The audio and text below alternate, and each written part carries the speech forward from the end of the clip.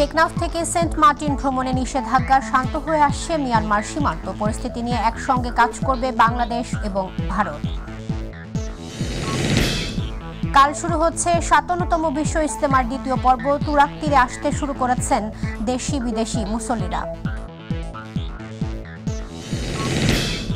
কক্সবাজারের চকরিয়ায় বাস এবং পিকআপ ভ্যানের সংঘর্ষে নারীসহ ৩ জন নিহত, গুরুতর আহত আরও ১ জন।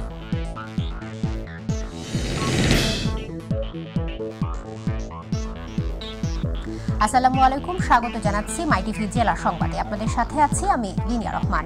এতক্ষণ শুনছিলেন শিরোনাম, এবারে যাব বিস্তারিত সংবাদে। মিয়ানমার সীমান্তে গত মঙ্গলবার রাত থেকে গোলাগুলি কিছুটা কমেছে, তবে ওয়াইক্যাং সীমান্তে সকালে কিছু গোলাগুলির খবর পাওয়া গেছে। এদিকে মিয়ানমার থেকে আরও ৬৪ জন বিজেপির সদস্য বাংলাদেশে ঢুকেছে। এ নিয়ে মোট ৩২৮ জন মিয়ানমারের বর্ডার গার্ড, পুলিশ, বিজিপি আশ্রয় গ্রহণ করল। এদিকে সীমান্তে অস্থিরতার কারণে শনিবার থেকে অনির্দিষ্টকালের জন্য টেকনাফ থেকে সেন্ট মার্টিন অভিমুখে জাহাজ চলাচল অনির্দিষ্টকালের জন্য বন্ধ ঘোষণা করা হয়েছে। আতিকুর রহমান, তিতাসের রিপোর্ট। মিয়ানমারের অভ্যন্তরে চলমান সংঘাতের উত্তেজনা বান্দরবানের ঘুমধুম তমুব্রু থেকে সরে যাচ্ছে কক্সবাজারের টেকনাফের দিকে। বৃহস্পতিবার অন্যান্য পয়েন্টগুলোতে গোলাগুলির শব্দ শোনা না গেলেও টেকনাফের হোয়াইকং ইউনিয়নের উলুবনিয়া সীমান্তের বেশ কয়েক রাউন্ড ফায়ারিংয়ের শব্দ শুনতে পেয়েছে স্থানীয়রা। তাদের দাবি, ওপারে ঢেকিবুনিয়া এলাকায় মিয়ানমার সীমান্তরক্ষী বাহিনীর ঘাঁটিগুলো দখল করে দক্ষিণের দিকে এগিয়ে যাচ্ছে আরাকান আর্মি অন্যান্য বিদ্রোহী গোষ্ঠীগুলো। এই কারণে টেকনাফ অংশে উত্তেজনা সৃষ্টি হচ্ছে। গোলাগুলির আওয়াজ বন্ধ হয়ে গেছে, এখন শোনা যাচ্ছে না, শোনা যাচ্ছে কিন্তু অনেক দূরে। গতকালকে থেকে আজকে পরিস্থিতি একদম নিয়ন্ত্রণে বলে চলে। আর বর্মাতে যে গোলাগুলো আমরা শুনতেছি না, পরিবেশ একদম ঠান্ডা হয়ে গেছে এখন। এদিকে মিয়ানমার থেকে আরো ৬৪ জন বর্ডার গার্ড পুলিশের সদস্য বাংলাদেশে ঢুকেছে। এ নিয়ে মোট ৩২৮ জন মিয়ানমারের বর্ডার গার্ড, পুলিশ, বিজিপি আশ্রয় গ্রহণ করলো। পারস্পরিক আলোচনার ভিত্তিতে আশ্রয় প্রার্থীদের নিজ দেশে ফেরত পাঠানোর কাজ চলছে বলে জানিয়েছেন বিজিবির মহাপরিচালক। যদি বিদ্রোহী দল এখানে দখল করে, ওই আমার কথা একটাই, যেই দলই হোক এখানে আমাদের ভিতরে ঢুকে বা আমাদের ভিতরে গোলা ফেলে কোনো সমস্যা যেন না করতে পারে, সে বিষয়ে আমাদের কায়দা কানুন আছে, ওইটা আমরা নিশ্চিত করবো ইনশাআল্লাহ। এদিকে সীমান্ত অস্থিরতার কারণে শনিবার থেকে অনির্দিষ্টকালের জন্য টেকনাফ থেকে সেন্ট মার্টিন অভিমুখে জাহাজ চলাচল বন্ধ ঘোষণা করা হয়েছে। তবে কক্সবাজার সেন্ট মার্টিন ও চট্টগ্রাম সেন্ট মার্টিন নৌরুটে চলাচল করবে পর্যটকবাহী বাস। আতিকুর রহমান, তিতাস, মাইটিভি। দর্শক, এই মুহূর্তে বান্দরবন থেকে সীমান্ত পরিস্থিতির আরো খবর জানাচ্ছেন আমাদের প্রতিনিধি সাইফুল ইসলাম। ধন্যবাদ আপনাকে। আপনি যেমনটা জানতে চেয়েছেন এখানকার বর্তমান পরিস্থিতি, আমি যদি আপনাকে জানাই, এখন আমি রয়েছি গুমদুম ইউনিয়ন পরিষদের সামনে। তা আপনি দেখতে পাচ্ছেন এখানে যে গুমদুমের যে স্টেশনটি, এই বাজারটি দুদিন আগেও সব দোকানপাট বন্ধ ছিল, এমনকি গতকালকেও বন্ধ ছিল। তো আজকে পরিবেশ পরিস্থিতি আস্তে আস্তে স্বাভাবিক হতে শুরু করেছে। নতুন করে কোনো উত্তেজনা, কোনো গোলাগুলি, কোনো ধরনের সহিংসতা আমরা এখানে দেখতে পাইনি। মায়ানমারের অভ্যন্তরীণ যুদ্ধের প্রভাবটি এখানে পড়েছিল মায়ানমারের সীমান্তবর্তী এলাকা বান্দরবন, তুন্দ্র এবং এই যে গুমদুম পয়েন্টে, এখানে নাইকনসরি পয়েন্টে বা আশপাশের যে এলাকাগুলি রয়েছে উকিয়া, এরপরেও কিন্তু যে সীমান্তবর্তী মানুষগুলি কিছুটা আংশিক এখনো পর্যন্ত আতঙ্কে রয়েছে। যদি আবার নতুন করে কোনো ধরনের ঘটনা ঘটে, যদি কোনো সহিংসতা, কোনো যুদ্ধ তারা করে, এই ভয়ের মধ্যে তারা সময় কাটাচ্ছে এখানে। তবে যেহেতু মায়ানমারের এই উত্তেজনাকর পরিস্থিতি, সেজন্য টেকনাফ থেকে সেন্ট মার্টিন পর্যটকবাহী যে জাহাজগুলি ছিল, আগামী শনিবার থেকে সেগুলি বন্ধ করে দেওয়ার ঘোষণা দিয়েছেন কক্সবাজার জেলা প্রশাসক। এই ছিল আমার কাছে সর্বশেষ। পরবর্তী আপডেট আপনাকে জানিয়ে দেওয়া হবে। সাইফুল, আপনাকে ধন্যবাদ। মিয়ানমার পরিস্থিতি নিয়ে একসঙ্গে কাজ করবে বাংলাদেশ এবং ভারত। দিল্লিতে দুই দেশের পররাষ্ট্রমন্ত্রী পর্যায়ে বৈঠকে এই সিদ্ধান্ত হয়। বুধবার রাতে বৈঠকের পর বাংলাদেশের পররাষ্ট্রমন্ত্রী ডক্টর হাসান মাহমুদ জানান, রমজানে পেঁয়াজ এবং ডালের মধ্যে নিত্যপণ্য আমদানিতে বাড়তি শুল্ক সুবিধা চেয়েছে বাংলাদেশ। আলোচনা হয়েছে তিস্তা পদ্মার পানি বন্টন নিয়েও। আমিনা হিরার রিপোর্টে বিস্তারিত। পররাষ্ট্রমন্ত্রী হবার পর দিল্লিতে প্রথম দ্বিপাক্ষিক সফর করছেন ডক্টর হাসান মাহমুদ। সফরের প্রথম দিনেই সকালের কার্যক্রম শেষে ডক্টর হাসান মাহমুদ বিকেলে ভারতের জাতীয় প্রেস ক্লাবে বঙ্গবন্ধুর প্রতিকৃতিতে শ্রদ্ধা জানিয়ে সাংবাদিকদের জানান কেন মিয়ানমার ইস্যুতে বাংলাদেশ ভারত একসাথে কাজ করতে হবে। বছরে এই ভারতবর্ষে শ্রী নরেন্দ্র মোদীর নেতৃত্ব ব্যাপক উন্নয়ন অগ্রগতি হয়েছে এবং আমাদের এই রিজিয়নে উন্নয়ন অগ্রগতির স্বার্থে আমাদের পিস অ্যান্ড স্টেবিলিটি দরকার। যদি রাজনৈতিক স্থিতিশীলতা এবং সিকিউরিটি পার্সপেক্টিভে যদি স্থিতি না থাকে তাহলে উন্নয়ন অগ্রগতি হয়। যে শান্তি স্থিতি এখন বিরাজ করছে। রাতে হায়দ্রাবাদ হাউসে মূল বৈঠক। ভারতের পররাষ্ট্রমন্ত্রী ডক্টর এস জয়শঙ্কর আন্তরিক স্বাগত জানালেন বাংলাদেশের পররাষ্ট্রমন্ত্রীকে। কিছুক্ষণ একান্ত বৈঠকের পর দুই মন্ত্রীর নেতৃত্ব হয় আনুষ্ঠানিক দ্বিপাক্ষিক বৈঠক। তিস্তার পানি থেকে সীমান্ত, বাণিজ্য থেকে ভিসা সবই ঠাঁই পায় আলোচনায়। গুরুত্ব দেয়া হয় মিয়ানমারের চলমান পরিস্থিতি, মিয়ানমারের বর্তমান সমস্যা এবং একই সাথে যে 1.2 মিলিয়ন মায়ানমার থেকে ফোর্সিবলি ডিসপ্লেস পিপল বাংলাদেশে আশ্রয়ে আছে 7 বছর ধরে। সেই মানুষগুলোর কারণে আমাদের দেশে নানাবিধ সমস্যা তৈরি হয়েছে, সিকিউরিটি ইস্যুস তৈরি হয়েছে, ড্রাগ ইস্যুস, তারপর আরও নানাবিধ সমস্যা। এবং এই সমস্যা উত্তরণে আমরা ভারতবর্ষের সহায়তা সবসময় চেয়েছি। তারাও আমাদের সাথে এই সংকট নিরসনে কাজ করবে বলে জানিয়েছেন। আমিনা হীরা, মাইটিভি, নয়াদিল্লি, ভারত। আবারও মুসল্লিদের পদচারণায় মুখরিত টঙ্গীর তুরাগ তীরের বিশ্ব ইজতেমা ময়দান। 4 দিনের বিরতি দিয়ে শুক্রবার থেকে শুরু হচ্ছে সাতপন্থীদের 57তম বিশ্ব ইজতেমার দ্বিতীয় পর্ব। ইজতেমায় যোগ দিচ্ছেন দেশি বিদেশি মুসল্লিরা। সার্বিক নিরাপত্তায় দ্বিতীয় পর্বেও সতর্ক আইন শৃঙ্খলা বাহিনীর সদস্যরা। টঙ্গী প্রতিনিধি SM গোলাম আজাদের রিপোর্ট, জানাচ্ছেন শামস তাবরিজ উচ্ছ্বাস। বিশ্ব ইজতেমার দ্বিতীয় পর্বে যোগ দিতে শুরু করেছে মাওলানা সাতপন্থীর অনুসারীরা। শুক্রবার শুরু হচ্ছে বিশ্ব ইজতেমার দ্বিতীয় পর্ব। বৃহত্তর এই জামাতে উপস্থিত হতে পেরে খুশি দেশ বিদেশে আগত মুসল্লিরা। ছোট ছোট দলে বিভক্ত হয়ে জেলা ওয়ারি নির্দিষ্ট খিত্তায় অবস্থান নিয়েছেন তারা। একাল পরকাল দুই কালে শান্তি, এই শান্তি আমার মধ্যে আপনার মধ্যে কেমন করে আসবে সেই ফিকির নেই। আয়োজন দিন শিখার জন্য আসছে আর কি। উম্মতের জিম্মাদারি হলো নবুয়তের এই মিশনকে চালিয়ে নেওয়া, নবুয়তের কাজ করা।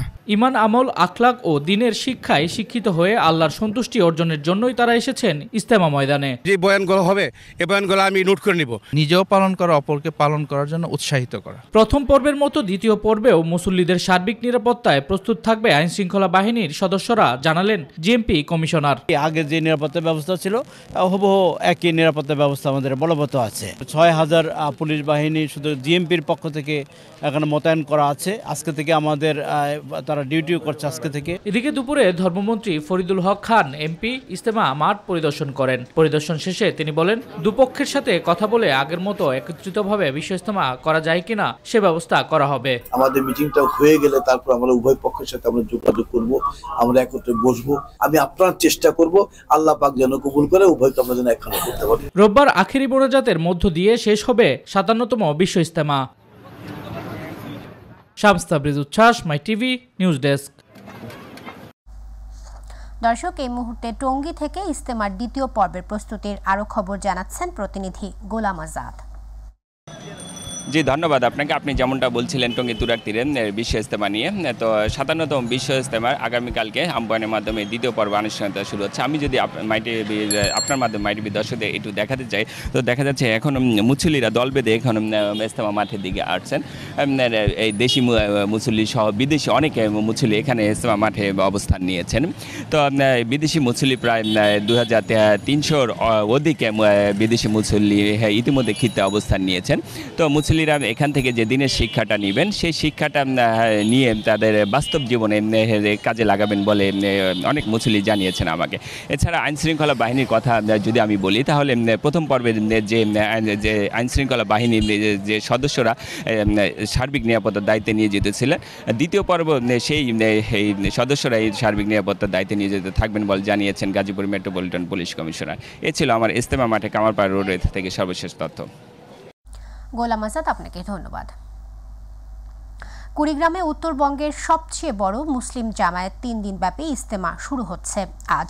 ধরলা সেতুর পূর্ব পারে আল্লামা ফজলুল করিম রহমতুল্লাহ আলাইহি জামিয়া ইসলামিয়া মাদ্রাসা প্রাঙ্গণে বাংলাদেশ মুজাহিদ কমিটির আয়োজনে চরমোনাইয়ের আদলে 3 দিনব্যাপী এই ইজতেমার আয়োজন করা হয়। আজ বাদ আসর প্রধান অতিথি মুফসৈয়দ মোহাম্মদ রেজাউল করিমের বয়ানের মাধ্যমে ইজতেমা উদ্বোধন করা হবে। রবিবার ফজরের নামাজের পর আখেরি মোনাজাতের মধ্য দিয়ে ইজতেমা শেষ হওয়ার কথা রয়েছে। আল্লাহ রাসূলকে খুশি রাজি করার জন্য আমরা আসি। কতদিন এখানে আসলে একজন মানুষ নামাজ পড়ে না, সে মানুষটা নামাজি হয়। কক্সবাজারের চকরিয়া উপজেলায় বাস এবং পিকআপ ভ্যানের সংঘর্ষে নারীসহ 3 জন নিহত হয়েছেন। এই ঘটনায় গুরুতর আহত হয়েছেন আরও একজন। সকালে চট্টগ্রাম কক্সবাজার মহাসড়কের হারবাং ইউনিয়নের লালব্রিজ এলাকায় এই দুর্ঘটনা ঘটে। হাইওয়ে পুলিশ জানান, কক্সবাজার থেকে ছেড়ে আসা একটি বাস চট্টগ্রাম যাচ্ছিল। এ সময় কক্সবাজারমুখী একটি ঔষধ পরিবহনের পিকআপ ভ্যানের সঙ্গে সংঘর্ষ হয়। এতে দুটি গাড়ি দুমড়ে মুচড়ে যায়। দুর্ঘটনা কবলিত বাসটি খাদে পড়ে যায়। ঘটনাস্থলে পিকআপ ভ্যানের চালক এবং এক নারীর নিহত হন। হাসপাতালে নেওয়ার পরে মারা যান আরও একজন।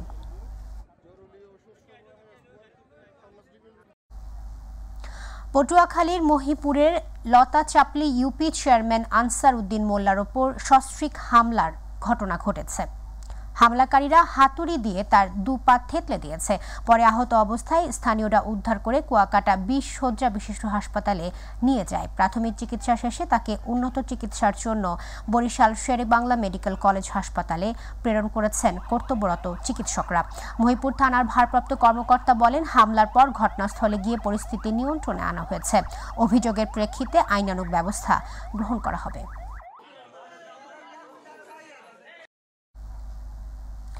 দারিদ্র্য বিমোচন এবং নিরাপদ খাদ্য নিশ্চিত করতে ধান গবেষণা ইনস্টিটিউটের বিজ্ঞানী কর্মকর্তাদের মনোযোগী হয়ে গবেষণা করার নির্দেশ দিয়েছেন কৃষিমন্ত্রী ডক্টর আব্দুস শহীদ। এ সময় তিনি জানান, রমজান ঘিরে বাজার সিন্ডিকেট ধ্বংসের কাজ চলছে এবং ব্যবসায়ীদের প্রতি রমজান সামনে রেখে অবৈধ মজুদ কিংবা হারাম ব্যবসা না করার অনুরোধ মন্ত্রীর। দুপুরে গাজীপুর ধান গবেষণা ইনস্টিটিউটে বার্ষিক গবেষণা পর্যালোচনা কর্মশালায় বিভিন্ন প্রদর্শনী পরিদর্শন করেন মন্ত্রী, সচিব সহ ঊর্ধ্বতন কর্মকর্তারা। ওই জন্য ফলন না করেন। আল্লাহ রসুলও কিন্তু বলছেন, তেজারতি করো বা হারাম তেজারতি কেউ করবে না। এই অনুরোধ করে আমি মনে করি তাদেরকে এই রমজান মাসকে যেন আমাদেরকে সুন্দরভাবে আমরা এই সিয়াম সাধনা করতে পারি, সেজন্য আমাদেরকে। পটুয়াখালী 1320 মেগাওয়াট তাপবিদ্যুৎ কেন্দ্রের জন্য 2টি অত্যাধুনিক শিপ আনলোডার ক্রেন দিয়ে পায়রা বন্দরে ভিড়েছে MV জিসান নামের একটি মাদার ভেসেল। সকালে চায়নার ইউংডাং বন্দর থেকে এটি বিদ্যুৎ কেন্দ্রের জেটিতে এসে পৌঁছায়। বর্তমানে 1628.56 মেট্রিক টনের এই আনলোডার দুটি বিদ্যুৎ কেন্দ্রের জেটিতে স্থাপনের কাজ চলছে। ইতোমধ্যে এই বিদ্যুৎ কেন্দ্রের 85% নির্মাণ কাজ শেষ হয়েছে। দ্রুত সময়ের মধ্যে কয়লা আমদানি করে আগামী জুনে বিদ্যুৎ কেন্দ্রটির উৎপাদন কাজ শুরু করা হবে বলে জানিয়েছে কর্তৃপক্ষ।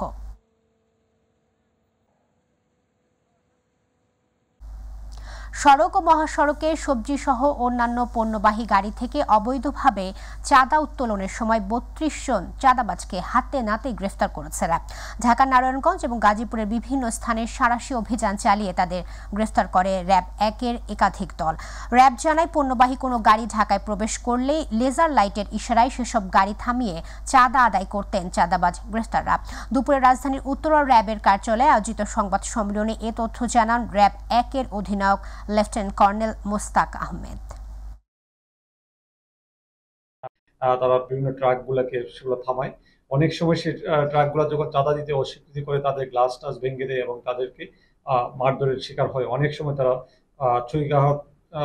ছুরি দ্বারা আহত করে তাদেরকে জীবননাশের বা জীবন বিপন্ন করার মতো পরিস্থিতি সৃষ্টি করে থাকে। ডাক, টেলিযোগাযোগ এবং তথ্য প্রযুক্তি প্রতিমন্ত্রী জুনায়েদ আহমেদ পলক বলেছেন, আগামী 5 বছরে আইসিটি সেক্টর থেকে রপ্তানি আয় $5 বিলিয়ন উন্নীত করা হবে। সেই সাথে নতুন 10 লাখ লোকের কর্মসংস্থান এবং $1 বিলিয়ন নতুন বিনিয়োগ আকর্ষণ করা হচ্ছে। দুপুরে গাজীপুরের কালিয়াকৈরে বঙ্গবন্ধু হাইটেক সিটির সোলারিজ ভবনে এই সিটিতে বিনিয়োগকারীদের সাথে মতবিনিময় সভায় তিনি এসব কথা বলেন। এ সময় তিনি আরও বলেন, বিনিয়োগকারী সেবায় হাইটেক সিটির ভিতর ওয়ান স্টেপ সেবা দেওয়ার পরিকল্পনা নেওয়া হচ্ছে।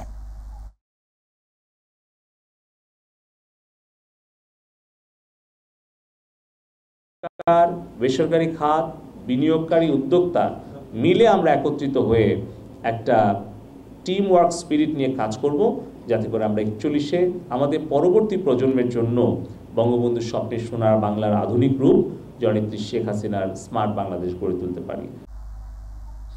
অপহরণ পরবর্তী হত্যা মামলার প্রধান আসামি তারেক আজিজকে গ্রেফতার করেছে র্যাব। পিএমখালী ইউনিয়নের জুমছুরি এলাকা অভিযান চালিয়ে তাকে গ্রেফতার করা হয়। এ সময় তার কাছ থেকে উদ্ধার করা হয় অপহরণের কাজে ব্যবহৃত একটি অটোরিকশা এবং মোবাইল ফোন। দুপুরে র্যাব 15 এর কার্যালয়ে এক সংবাদ সম্মেলনে এসব তথ্য নিশ্চিত করে অতিরিক্ত পুলিশ সুপার শামীম আনোয়ার জানান, ভিকটিমের বোনকে বিয়ে করতে না পারার ক্ষোভ থেকেই তাকে অপহরণ করে হত্যা করে তারেক। যখন ভিকটিমের অভিভাবক অর্থাৎ তার বোনের অভিভাবকরা অন্যত্র তার বিয়ের চিন্তা ভাবনা করছিল এবং তার সাথে বিয়ে দিচ্ছিল না, এবং বিয়ে ইভেন আপনারা অবাক হবেন যে তারেক যে অভিযুক্ত, সে কিন্তু কিছুদিন আগে একটা বিয়েও করেছে। সে কিন্তু বিবাহিত, বিবাহ করার পরও সে কিন্তু ভিকটিমের বোনকে উত্ত্যক্ত করতে থাকে। তো যখন ভিকটিমের বোন তাদের সাড়া দেয় না, তখন সে ক্ষিপ্ত হয়ে এই হত্যাকাণ্ডের পরিকল্পনা করে। সে তার প্রাথমিক অপরাধ হিসেবে আমরা এতটুকু জানতে পেরেছি। নোয়াখালীর সুবর্ণচর উপজেলায় শীত কেটে ঘরে ঢুকে মা এবং মেয়েকে দলবদ্ধ ধর্ষণের ঘটনায় অভিযুক্ত আরও এক ব্যক্তিকে গ্রেফতার করেছে পুলিশ। ভোরের দিকে হারুন নামের আরেক আসামিকে ঢাকা থেকে গ্রেফতার করে নোয়াখালী জেলা পুলিশের একটি বিশেষ দল। একই মামলার প্রধান আসামি আবুল খায়েরকে আগেই গ্রেফতার করে পুলিশ। হারুন মামলার 2 নম্বর আসামি। এ নিয়ে 3 জনকেই গ্রেফতার করা হলো। গ্রেফতার অপরজন হলেন মোহাম্মদ মেহরাজ। তিনি ইতোমধ্যে দোষ স্বীকার করে আদালতে স্বীকারোক্তিমূলক জবানবন্দি দিয়েছে। সন্দেহভাজন এজাহার নামে আসামি হারুন ও কিছুক্ষণ আগে আমাদের কর্তৃক গ্রেপ্তার হয়েছে। চট্টগ্রাম নগরের ব্যস্ততম নিউ মার্কেট এলাকার সড়ক এবং ফুটপাত হকারমুক্ত করছে চট্টগ্রাম সিটি কর্পোরেশন। ভ্রাম্যমাণ আদালতের মাধ্যমে উচ্ছেদ অভিযান চালিয়ে কাঁটাতারের বেড়া দিচ্ছে।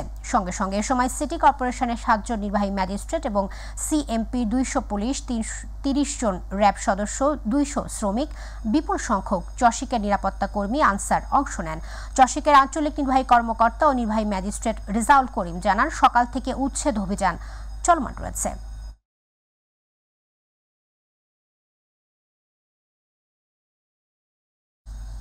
এবার আমাদের কৃষি।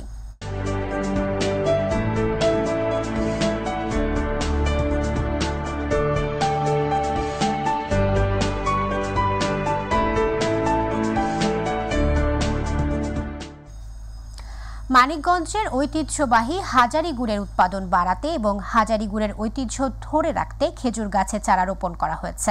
দুপুরে মানিকগঞ্জ বাস স্ট্যান্ড থেকে বেউথার সড়কের রাস্তায় 1000 খেজুর গাছে চারা রোপণ করা হয়। এরপর খেজুর গাছ রক্ষায় হাজারি গুড়ের বিষয়ে আলোচনা সভা অনুষ্ঠিত হয়। পৌর মেয়র রমজান আলীর সভাপতিত্বে এবং কাউন্সিলর তসলিম মিয়ার সঞ্চালনায় জেলা প্রশাসক রেহেনা আক্তার এবং স্থানীয় সরকার শাখার উপপরিচালক শাহিনা পারভিন উপস্থিত ছিলেন।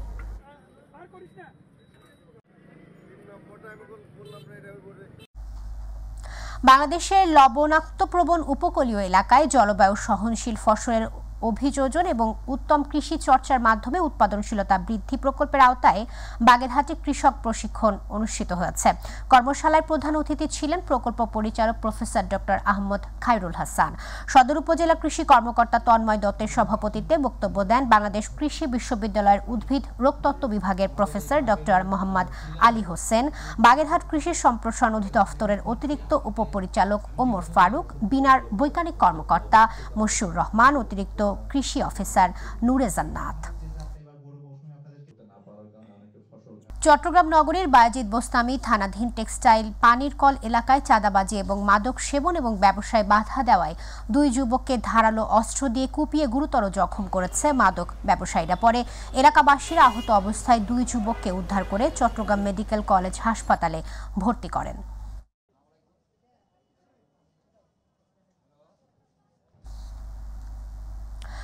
মহান শহীদ দিবস এবং আন্তর্জাতিক মাতৃভাষা দিবস উপলক্ষে সাতক্ষীরায় প্রস্তুতিমূলক সভা অনুষ্ঠিত হয়েছে।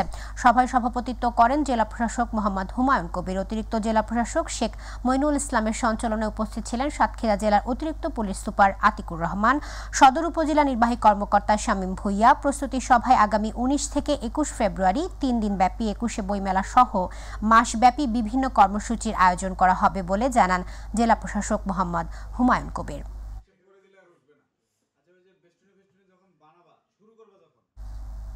কুষ্টিয়ার কুমারখালীতে 21শে ফেব্রুয়ারি শহীদ দিবস এবং আন্তর্জাতিক মাতৃভাষা দিবস উপলক্ষে প্রস্তুতিমূলক সভা অনুষ্ঠিত হয়েছে। সকালে উপজেলা প্রশাসনের আয়োজনে উপজেলা পরিষদ সভাকক্ষে এই সভা অনুষ্ঠিত হয়। সভায় উপজেলা নির্বাহী কর্মকর্তা মাহবুবুল হকের সভাপতিত্বে অন্যান্যদের মধ্যে উপজেলা সহকারী কমিশনার ভূমি আমিরুল আরাফাত, উপজেলা মহিলা ভাইস চেয়ারম্যান মেরিনা আক্তার মিনা, থানার অফিসার ইনচার্জ আকিবুল ইসলাম সহ আরও অনেকে উপস্থিত ছিলেন। ব্রাহ্মণবাড়িয়া জেলা প্রশাসনের উদ্যোগে মহান শহীদ দিবস এবং আন্তর্জাতিক মাতৃভাষা দিবস উপলক্ষে প্রস্তুতিমূলক সভা অনুষ্ঠিত হয়েছে। দুপুরে জেলা প্রশাসকের সম্মেলন কক্ষে অতিরিক্ত জেলা প্রশাসক সাইফুল ইসলামের সঞ্চালনায় জেলা প্রশাসক হাবিবুর রহমানের সভাপতিত্বে সভায় উপস্থিত ছিলেন অতিরিক্ত পুলিশ সুপার বিল্লাল হোসেন, স্থানীয় সরকার বিভাগের উপপরিচালক রুহুল আমিন সহ আরও অনেকে।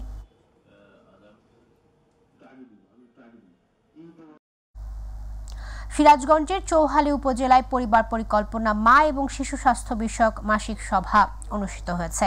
সকালে উপজেলা স্বাস্থ্য কমপ্লেক্স হলরুমে পরিবার পরিকল্পনা কর্মকর্তা গিয়াসউদ্দিনের সভাপতিত্বে medical officer doctor Saima Sultana Rumi, পরিবার পরিকল্পনার সহকারী অফিসার শরীফুল ইসলাম, পরিবার পরিকল্পনার কর্মকর্তা এবং কর্মচারীবৃন্দ উপস্থিত ছিলেন। ঝিনাইদহ জেলা বিএনপি এবং অঙ্গ সংগঠনের 13 নেতাকর্মীর মুক্তির দাবিতে বিক্ষোভ এবং মিছিল সমাবেশ করা হয়েছে। সকালে শহরের হাটের রাস্তা এলাকায় জেলা বিএনপির পক্ষ থেকে বিক্ষোভ মিছিল বের করা হয়। মিছিলটি বিভিন্ন এলাকা প্রদক্ষিণ করে। পরে নেতাকর্মীরা শহরের HSS সড়কে জেলা বিএনপির কার্যালয়ের সামনে জড়ো হয়। সেখানে থেকে আরও বিক্ষোভ মিছিল বের করতে চাইলে পুলিশ তাদের বাধা দেয়। পুলিশের বাধায় সেখানেই বিক্ষোভ সমাবেশ করে তারা। সুনামগঞ্জ বিজ্ঞান এবং প্রযুক্তি বিশ্ববিদ্যালয়ের শিক্ষক কর্মচারী নিয়োগ নিয়ে লুকোচুরি এবং অনিয়মের বিরুদ্ধে ভিসির অপসারণের দাবি জানিয়ে মানববন্ধন অনুষ্ঠিত হয়েছে। দুপুরে সুনামগঞ্জ কোর্ট প্রাঙ্গণে সচেতন সুনামগঞ্জবাসীর আয়োজনে মানববন্ধন অনুষ্ঠিত হয়। সুনামগঞ্জ জেলা আইনজীবী সমিতির সভাপতি নজরুল ইসলাম সেফু, সাধারণ সম্পাদক শেরেনুর আলী এ সময় উপস্থিত ছিলেন। সিলেটের গোপালগঞ্জে পানির সম্পদ উন্নয়ন প্রকল্পের আওতায় এলাকার জনসাধারণের মধ্যে সচেতনতা সৃষ্টির লক্ষ্যে পটগান এবং নাটক প্রদর্শন অনুষ্ঠিত হয়েছে। লক্ষ্মীপাশা ইউনিয়ন পরিষদ মাঠে অনুষ্ঠানের উদ্বোধন করেন গোপালগঞ্জ উপজেলা পরিষদের চেয়ারম্যান মনজুর কাদির শাফি এলিম। এ সময় বক্তব্য রাখেন উপজেলা নির্বাহী কর্মকর্তা আলী রাজদীপ মাহমুদ মিঠুন সহ অন্যান্য নেতৃবৃন্দরা।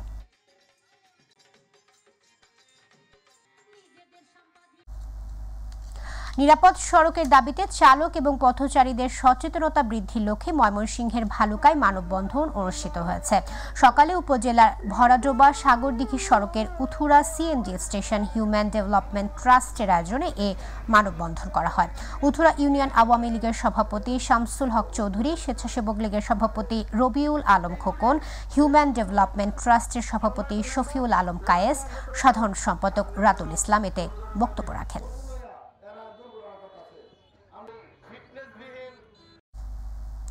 টাঙ্গাইলে বেসামরিক প্রশাসনে চাকুরিরত এবং সরকারি কর্মচারী মৃত্যুবরণ এবং গুরুতর আহতদের 77 জনের মাঝে 6,06,00,000 টাকার আর্থিক অনুদানের চেক হস্তান্তর করা হয়েছে।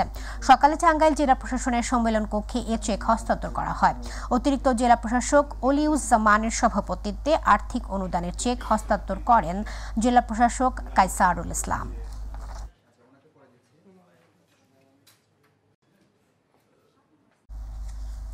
রংপুরের পীরগাছায় 6 ধরনের দুরারোগ্য রোগে আক্রান্ত 14 জন, cancer, kidney, liver cirrhosis, স্ট্রোকে paralysed, জন্মগত হৃদরোগ এবং থ্যালাসেমিয়া আক্রান্ত রোগীদের আর্থিক সহায়তায় 7 লাখ টাকার চেক প্রদান করা হয়েছে। উপজেলা নির্বাহী কর্মকর্তার কার্যালয়ে সমাজ কল্যাণ মন্ত্রণালয়ের আওতাধীন সমাজসেবা অধিদপ্তরের বাস্তবায়নে অনুষ্ঠানে উপজেলা নির্বাহী কর্মকর্তা নাজমুল হক সুমন, উপজেলা চেয়ারম্যান আবু নাসের শাহ মাহবুবার রহমান, উপজেলা সমাজসেবা কর্মকর্তা এনামুল হক উপস্থিত ছিলেন।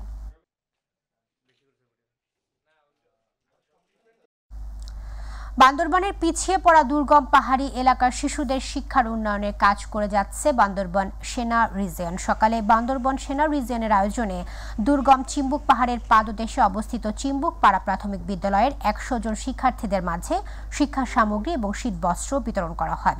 এ সময় প্রধান অতিথি থেকে এসব শিক্ষা সামগ্রী এবং শীতবস্ত্র বিতরণ করেন ৬৯ পদাতিক brigade commander brigadier general Mohammad Mohiuddin Ahmed, Bandarban zone commander SM Mahmudul Hasan.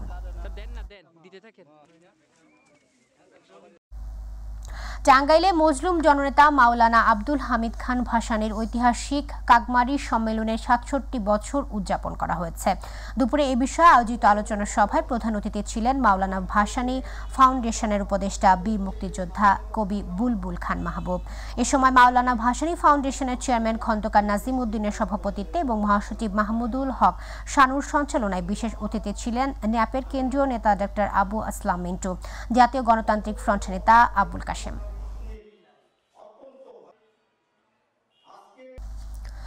টাঙ্গাইলে ছাত্রনেতা মির্জা আবু রায়হান খান জগলুর ২৭তম মৃত্যুবার্ষিকী যথাযথ মর্যাদায় পালন করেছে তার পরিবার এবং টাঙ্গাইল জেলা ছাত্রদল। সকালে তার স্মৃতিস্তম্ভে পুষ্পস্তবক অর্পণ করে মরহুমের পরিবার, বিএনপি এবং ছাত্রদল সহ অঙ্গ সংগঠনের নেতাকর্মীরা। পরে তার আত্মার মাগফিরাত কামনা করে মোনাজাত করা হয়। এ সময় জেলা বিএনপি সাধারণ সম্পাদক ফরহাদ ইকবাল, সাবেক সদস্য সচিব মাহমুদুল হক শানু উপস্থিত ছিলেন। প্রথমবারের মতো গোপালগঞ্জ সদর উপজেলার গোবরা ইউনিয়নে শুরু হয়েছে ৩ দিনব্যাপী কর মেলা।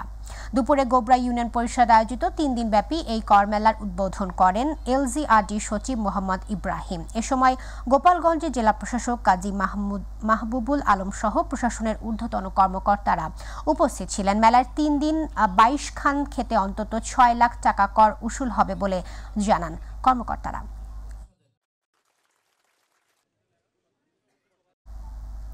বরিশালের গৌরনদীতে বীর মুক্তিযোদ্ধা মোহাম্মদ আলী ফকির বার্ধক্যজনিত কারণে ইন্তেকাল করেছেন। ইন্না লিল্লাহি ওয়া ইন্না ইলাইহি রাজিউন।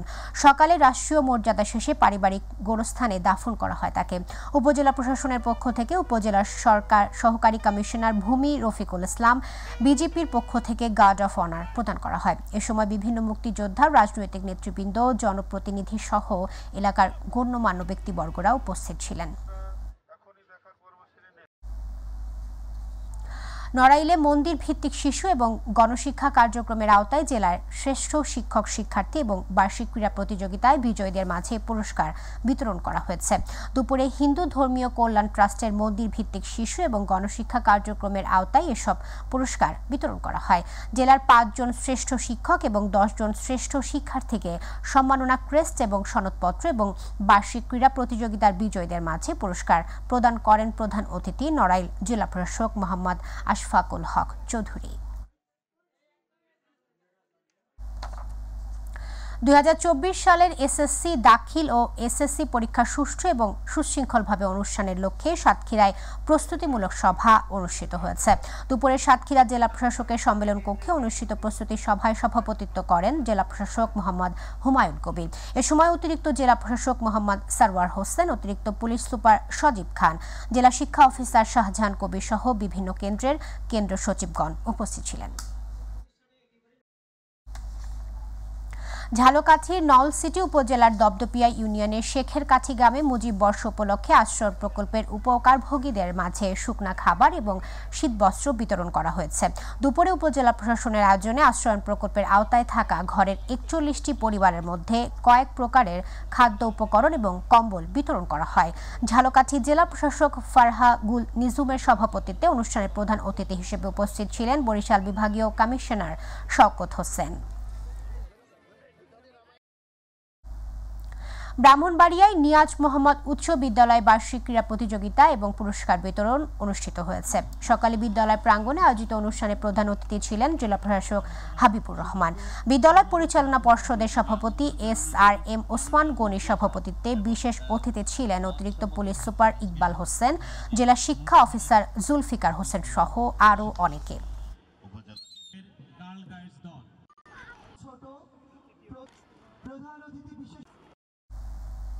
কুড়িগ্রামে জেলা প্রশাসক ভলিবল টুর্নামেন্ট শুরু হয়েছে। সকালে খেলার উদ্বোধন করেন জেলা প্রশাসক মোহাম্মদ সাইদুল আরিফ।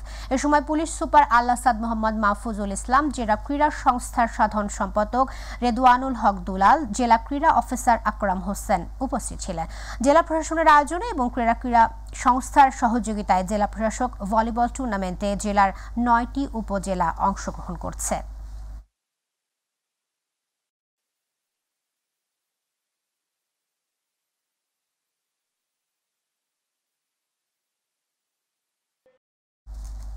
দর্শক, আমাদের সাথে এতক্ষণ থাকবার জন্য ধন্যবাদ। আমাদের পরবর্তী সংবাদ দেখার আমন্ত্রণ জানিয়ে বিদায় নিচ্ছি আমি লিনা রহমান। আল্লাহ হাফেজ।